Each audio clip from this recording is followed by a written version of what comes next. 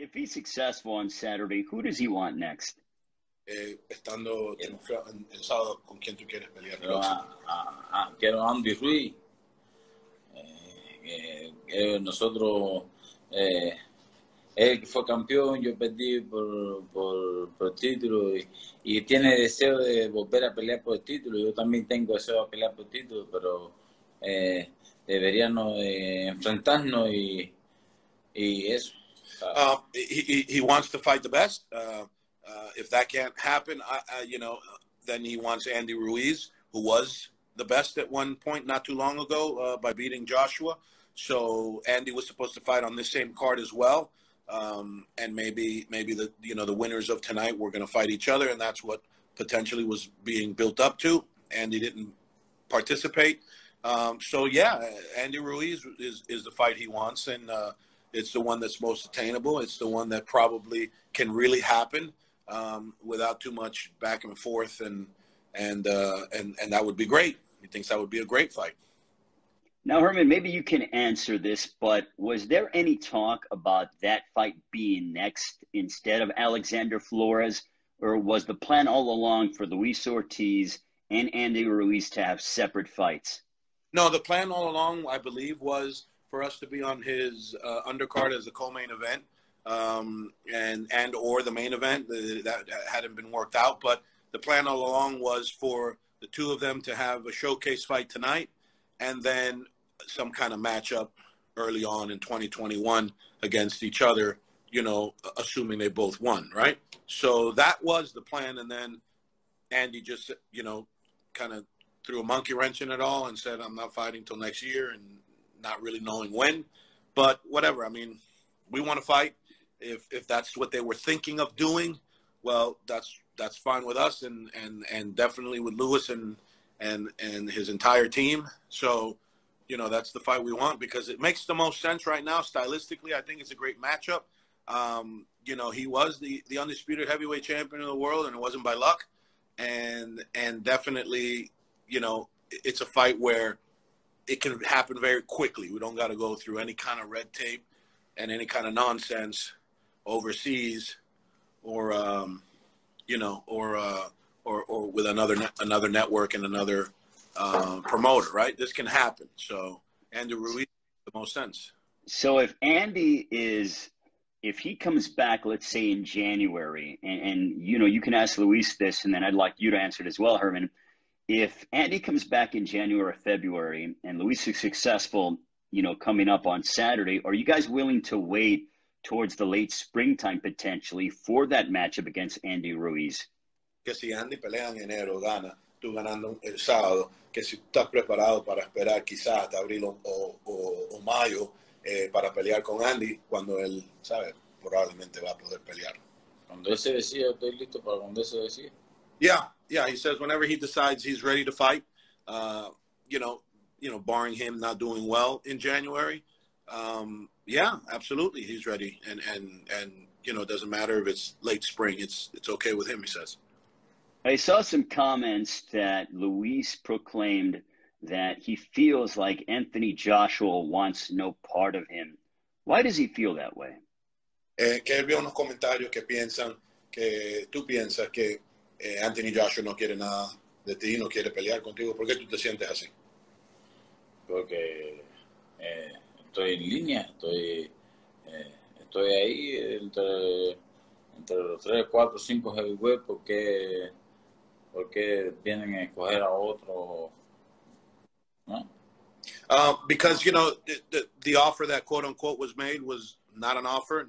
It was never made, so they can keep saying and to the blue in the face that they made an offer and Luis and his team passed. That's not so. So, just not making any effort to make this fight happen. So, the proof is in the pudding, right? As they say, he's not making forward steps to make this fight happen. Joshua doesn't even mention his name. He won't say his name. So, Herman, what you're saying, or what he's saying, is that the talk about him fighting with Joshua, that offer, that was never made and presented to Luis. It was more so talk. Is that what you guys are saying? Luis never said that, and he's not saying Okay. he has no information of what is happening or not happening. His team, Yeah. his manager, and his promoter, and his obviously his advisor, right, Louis Jr.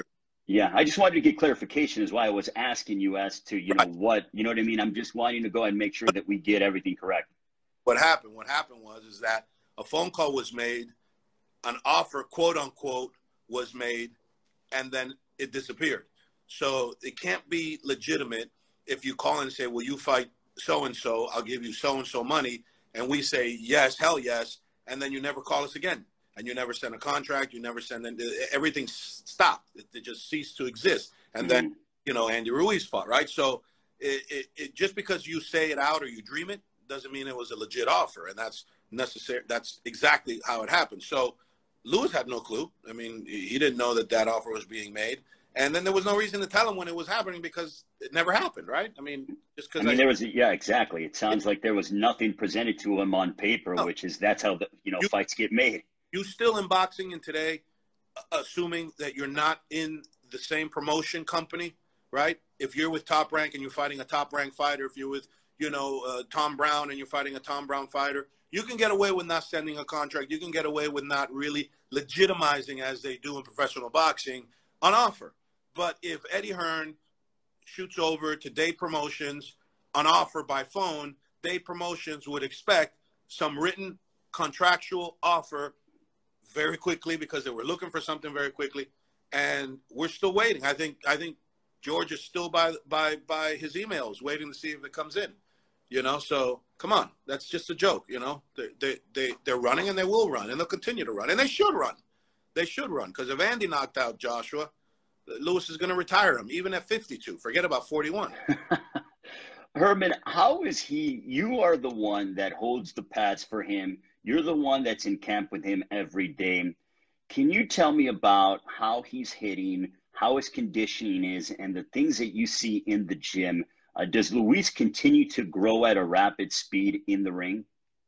Well, he definitely is hitting always as hard as he's been hitting.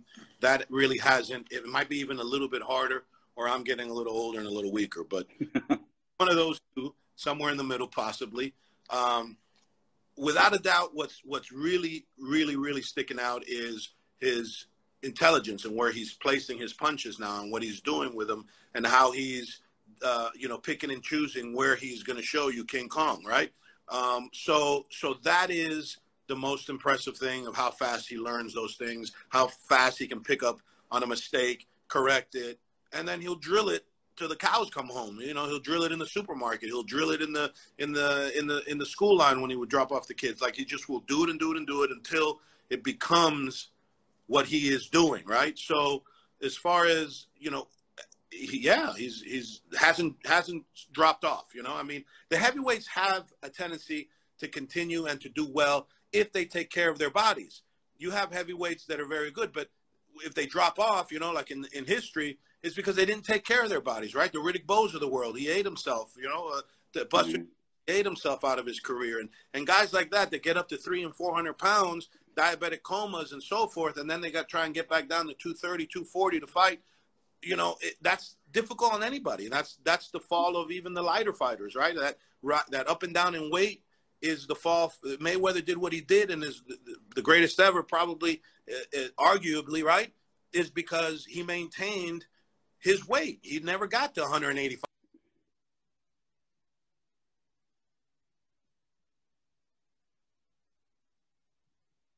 Did we lose you guys? Let's see if we can go ahead and reestablish connection. Fights around the 240.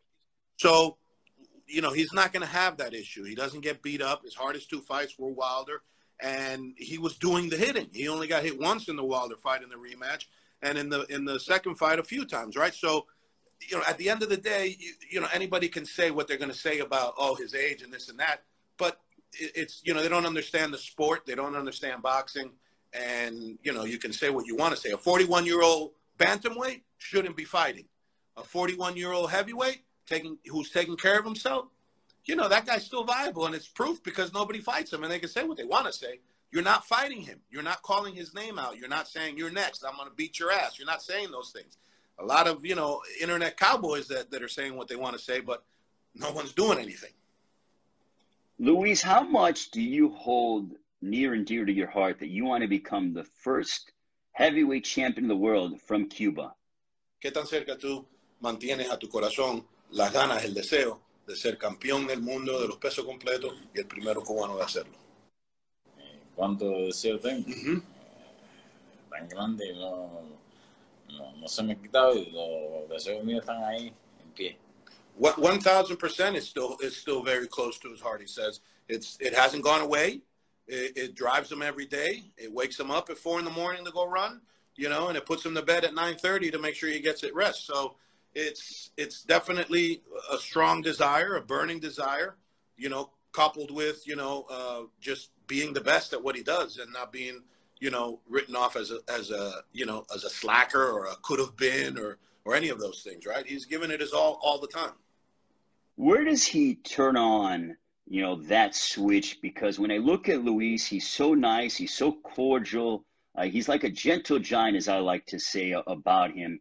But then when he's walking to the ring and when he's in combat, a whole nother different person emerges. How does he distinguish the two?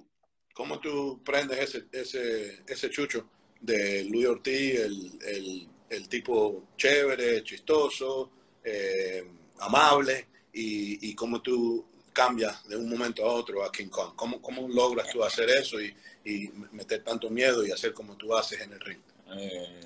Deseo de hacer lo que yo quiero, amo el boxeo, yo quiero ser campeón del mundo. Mis hijos, mi esposa, y todo. There's just a burning desire to be the best at what he does.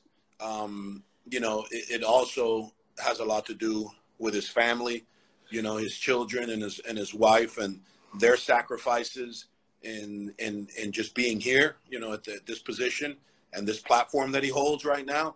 So, you know, I think that's all that it takes, really. It's just an easy switch to turn. It's not something he has to work hard at all.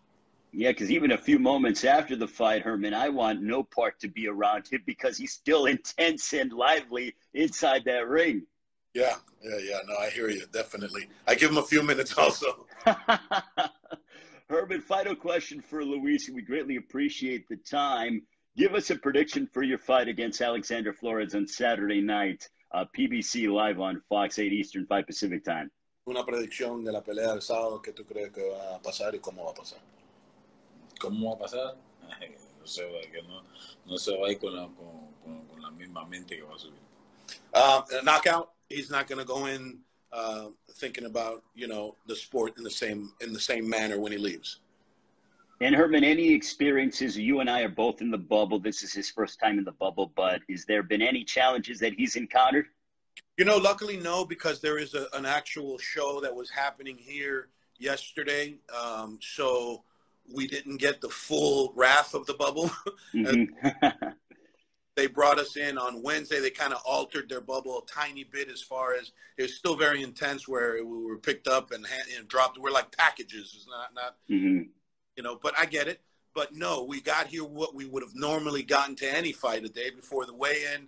A day or two before the weigh-in and then the fight, right? So, and it's not like we do much. Like I said, you know, we're not a big crew. It's just us, you know, and we don't really do much. The most we'll do is go to a restaurant, you know, after the weigh-in or whatever. So this particular bubble for him being the first one and his first fight back played right into what we normally would do anyways.